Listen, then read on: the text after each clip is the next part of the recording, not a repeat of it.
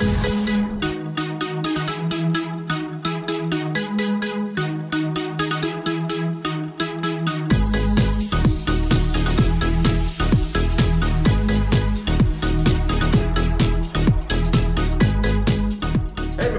to a special edition of Keeping It Real with Rob. We're doing an episode during the summer months, and that is because Green Level just announced a new head coach for the varsity girls soccer team. His name is TJ Poland. He's, pretty familiar with Green Level. You've probably seen him around, but congratulations, Coach. Thanks for joining us. Thank you. I appreciate you having me on. For those that are not familiar with you and your journey here to Green Level and becoming the new varsity head coach of the soccer team, kind of walk me through your career and your life and how you ended up here as a Gator. Yeah. So I'm originally from upstate New York, where I played soccer, I played basketball. I made the move to North Carolina about 10 years ago. And I got my start at Mills Park Middle School, which is the feeder middle school for Green Level. I spent 8 years there. I was the boys and girls soccer coach for 6 of those years. And then I was also the girls basketball coach there for about 6 years before coming to Green Level 2 years ago, where I've been the JV girls basketball coach and then the JV boys soccer coach last year. And now here you are as the varsity head coach for the girls soccer team, taking over for Coach Lamb, who just announced her retirement. And it was a great season for Green Level girls soccer this past spring. Did lose a few key seniors that just graduated just a few weeks ago. But looking at what you have for next season, how are you feeling? What are some of the expectations?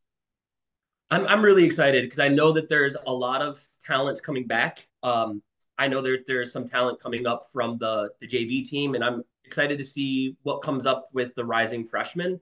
Coach Lamb did an excellent job. The last 2 seasons, I think they were 13-win teams. The past 2 seasons, were able to make the playoffs both those years.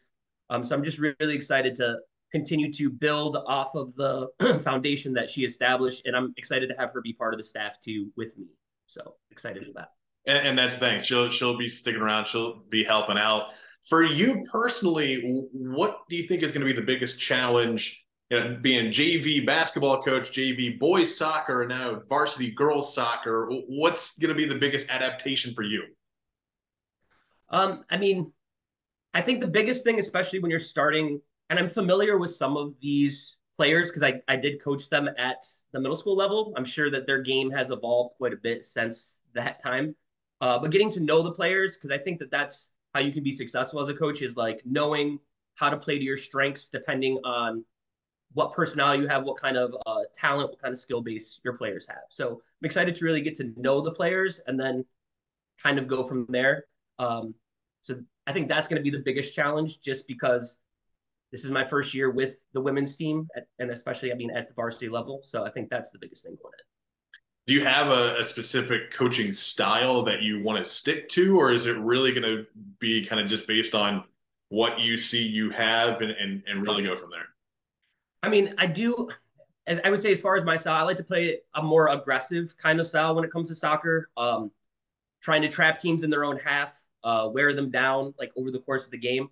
But it does depend on the personnel. I know with some of the returners, there's a lot of versatility with the players too, which is exciting. So I think that we'll talk to Coach Lamb. I'm going to talk to a lot of the players, but seeing how we can utilize that versatility and all that talent that's coming back to help us be the most successful. But yeah, that aggressive style, trying to trap teams in their half, especially like on the attack, try to wear them down and be able to score some goals. That's what we're going to be trying to do this year.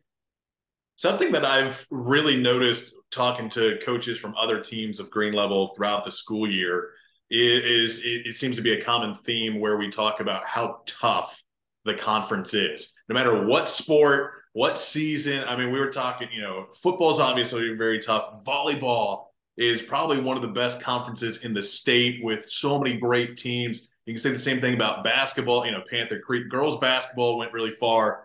And Apex softball just won a state championship. So it seems like every single sport, the SWAC is just so tough. So looking at that, and again, for girls soccer, Green Level was really good this past spring, but we finished, third, fourth in the conference?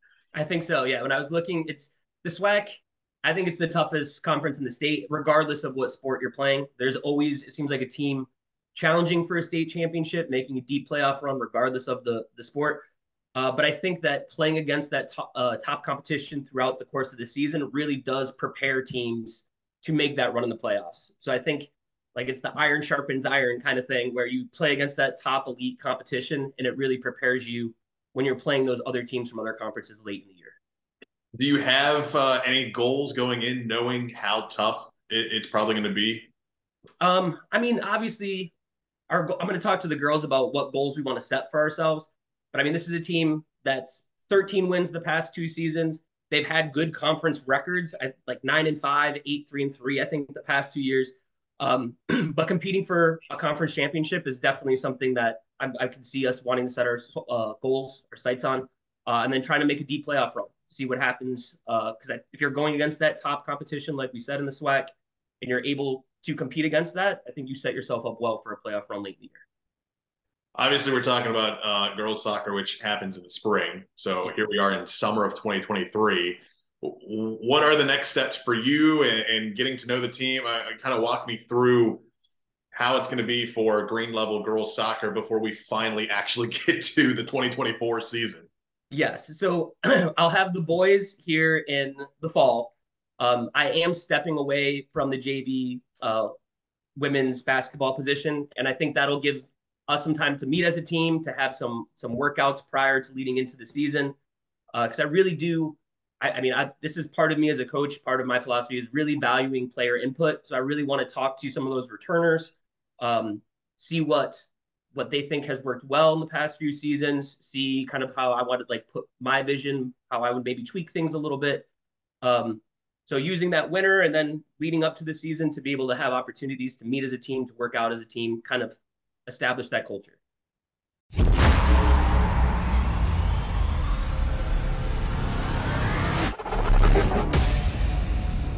Your favorite thing about summertime? Getting to see my family because they live up in Vermont. So being able to make that trip and see them up there.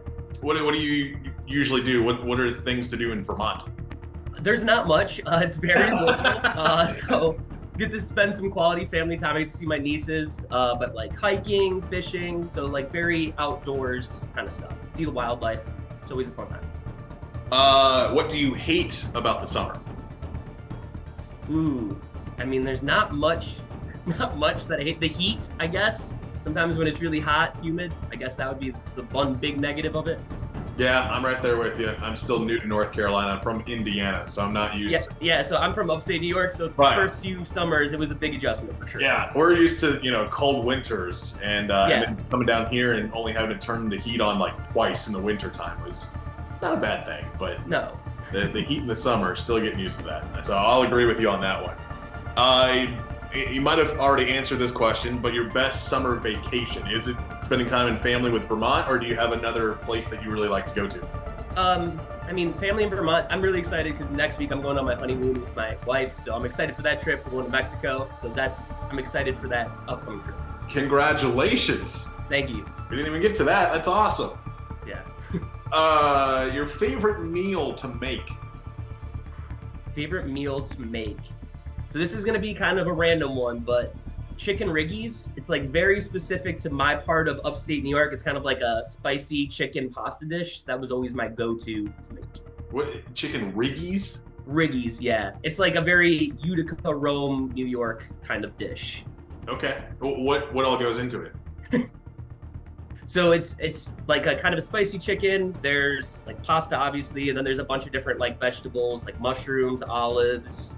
So some people put greens in it. Greens are also something that's kind of specific to my part of the state. But yeah, that was always my go-to meal. All right. I would try it. That sounds good. Final question. Your favorite sports teams to root for? So I'm kind of random with this too. For NFL, it's the Miami Dolphins. I don't really know why from being in upstate New York. I think I was Dan Marino when I was a kid kind of thing. Okay. But for all other sports, it's all Philly teams because my dad and my mom are actually originally from outside of Philadelphia. So everything else, diehard Philly fan. But for football, it's going to be the Dolphins. All right. There we go. TJ Pullen, he's the new varsity head coach for Green Level Girls Soccer. Can't wait to see you in action in the spring, and obviously still with the boys soccer team as well coming up this fall. So congratulations, coach, on the honeymoon. Congratulations on being the new varsity head coach for girls soccer. Thanks so much for joining us here on Keeping It Real with Rob. Thank you. I appreciate you having me on.